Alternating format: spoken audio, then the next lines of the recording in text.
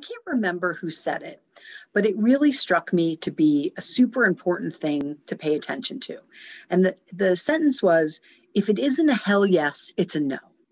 And what they were talking about, the speaker was talking about, was prioritizing your time and deciding, what am I going to say yes to and agree to? And what do I need to say no to or not add to my calendar? I know way back when I was a big part of the Chamber of Commerce, which I still am now, but I used to be in the leadership team and on the board, and I was on the board of a couple of other organizations. There were seemingly events every other weekend where it was a big dress up, put some Spanx on, cocktails and dinner and a program. Sometimes I was a part of that program. Sometimes I had to give a talk at one of them. And I really enjoyed it. I enjoyed being out and about. I enjoyed all the people I got to meet. I enjoyed the relationships that I was forming. I enjoyed giving back to my community. And then as I've gotten older, I've just learned about myself that those types of situations take a lot of energy out of me. And they started to become more and more feeling like I had to go instead of I wanted to go. And so I started evaluating, how many do I go to? Is one a month enough? Is one every other month? And so I started pulling back and saying no to some of these opportunities. And at first, I felt really, really guilty about it. I felt that I was supposed to be there. I was always a part of that organization. I'd always gone to the event. I normally knew the people in charge, so I felt as if I was letting them down a little bit by not going. But slowly but surely, I tried to change that thought process over to, my life is changing. My needs are changing. My priorities are changing. And so if I can't go to something, many times I'll make a donation. And that way I can't give you my time right now because it doesn't fit within my schedule and it's taking a little too much out of me for me to be able to do all the other things that I need to do in my life. But I can make a donation to the organization in return. And that was kind of a nice way to be able to shift that and still feel as if I was doing good things for the organizations and the community charities that I love and have been a part of since I moved here 22 years ago. Another part is that I used to say no and then follow it up with a 3-paragraph explanation of why that didn't work for me. And I guess this doesn't just mean big events. It might be someone asking you out for coffee, or sometimes people reach out to me and say, hey, I'd love to pick your brain about something. And many times I can make perfect time for those things. And sometimes I just am not able to. So sometimes I'll write back and say, the next couple of weeks are crazy for me. That being said, how about mid-March? If you can send me a couple dates mid-March, I can absolutely make time for you. So sometimes I just push it out a little bit. But what I used to do in these explanations is write like a dissertation as to why I was not able to do what they were asking me to do. And I'm sure that came from a place of guilt. Not really sure what other emotions played into that, but I had to explain and make them believe why I just couldn't do that. And over the past couple of years, I've gotten much better at saying something like this. Thank you so much for the invitation. It doesn't work in my schedule this time, but I would love to send an email blast out to the branch about it, or send a Facebook post out to the branch about it to help support you in your efforts. Now, it's always nice if you can kind of add something back in to still be a part of it, especially when it does have to do with charity, but you don't always have to. So for some people, when it just isn't something that I'm adding into my life right now, I don't have time for it right now, I just say, thank you so much for the invitation. At this time, I'm unable to attend, and I hope the event goes beautifully for you. Another thing that I get asked a lot is to become a part of a sales team for something, whether it's a vitamin product or a skincare line. Many people partner with chiropractors, and some chiropractors sell these items through their office. For me, we're just so busy at our office that I try to stick as much as possible to our core business. And so when someone reaches out to me asking me to host a party or to be a part of their team or come to an event where someone's speaking about it, I've come up with something that I think is as kind as possible. I'm responding back to them and I say, between running the practice and being a mom and running the branch, I have a full plate and I'm not able to add something to that.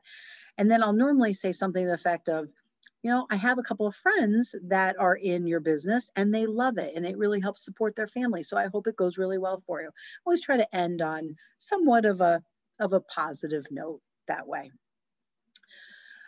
Another thing I wanted to talk about today was responding when you're being disrespected. I wrote a Socket tip and it said something to the effect of, you don't have to respond to that text if someone's being disrespectful on the other end. I've been in a couple of relationships in my life where the communication was not healthy and the communication was not kind and the communication was disrespectful, I would call it. And I always felt as if I had to explain myself. I had to defend myself. I had to, write back and convince this other person that I didn't do something wrong. I try not to do that anymore. I'm a lot more emotionally healthy than I was way back when this was happening. But the further I get out from it, and when I see other people that I know that are in the middle of some of these text conversations, everyone's a little more powerful when they're behind a keyboard, right? It's like some people just tend to post things online or they send you things over text that they never would say to your face.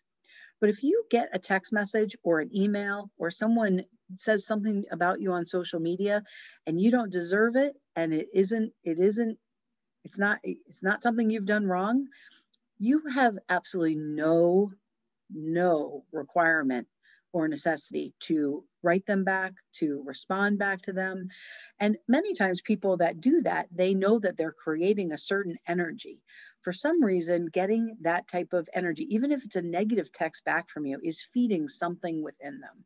And so it's many times best to just not respond. Let that person have time to cool off. And that is a practice that takes a lot of time to get under your belt.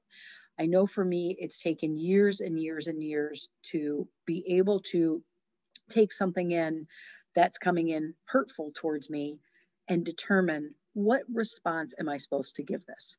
I saw a meme the other day and it said something like, being able to erase the long text message you just were going to send explaining yourself or defending yourself with an okay takes a lot of strength.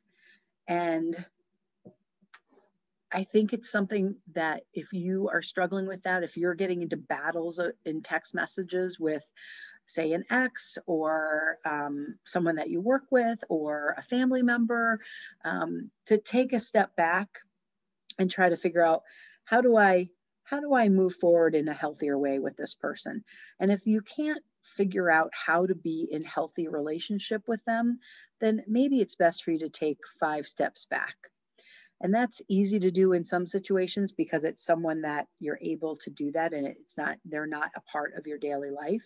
If it is something that you're in relationship with someone that you can't undo it, you can't not see them, then just limiting your correspondence, responding back kindly, but without defending yourself, responding back with short language, as opposed to having these huge text conversations that are going to go back and forth.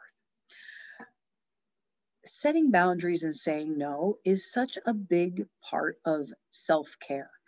And it's one of the number one things I see women really struggle with, especially that saying no part, especially if it's coming from their child or their parent, where they feel this expectation that I always have to do what I'm expected to do. And sometimes they're just things you have to do, right? Put your big girl pants on and show up. But you can shift your life a little bit. You can start to set those smaller boundaries. And at the end of the day, if someone is not going to respect a boundary that you have set for yourself, then they're not really showing respect towards you. I always like to think about it. If the other person was saying this to me, how would I respond? If someone said, you know what, I'm unable to do 5 hours of whatever it is, volunteer work, but I can give you 2 hours. Would I be mad at them? Would I kind of try to guilt them into it? Would I try to, or that someone couldn't come to a party I was having, or someone couldn't come to an event that was happening, or someone couldn't help in some way? I can't imagine that I would spit back something negative towards them. So if that is what you're getting, if you're being disrespected on the other side of a kind, thoughtful boundary that you're trying to set for yourself, it really is time to reevaluate that relationship. I know I've talked about that before on the podcast, but I do believe that it's something that every once in a while you have to take kind of a little check-in with all your relationships. And are the relationships that you hold closest in your life, the ones that you're spending the most time with, the people that you're talking with the most, the people that you're giving your energy to, is it balanced? Are you getting energy back from them? Is it happy energy for the most part, or is it kind of sucking the life out of you energy? And while it's not always going to be truthful that healthy relationships are always positive, because there's going to be tons of things that you have to get through in different relationships and work through different things. But at the end of the day, if you realize that the last 5 times you hung out with your sister or your friend or a colleague, and it was just a huge drain on you, and you didn't feel uplifted ever, you didn't feel supported, you didn't feel like they were asking you questions about you, then at the end of the day, those relationships might just be one that you want to wean down a little bit. And you have the right to do that. You have the right to determine who you give your time and your energy to. You have the right to determine what you say yes to and what you say no to. And at the end of the day, if it isn't a hell yes, it's a no. If you follow that or close to that, you're going to be lifted up in your own energy. You're going to feel better because you're doing the things that you really want to be doing, and you're not dreading things that you really could have said no to on the other end of it. I hope you have a great day. And if you'd like to connect with me and let me know how you set boundaries, you can reach me at Cathy@simplysocket.com, and you can visit us on our website at simplysocket.com. Have a great day. Talk to you soon.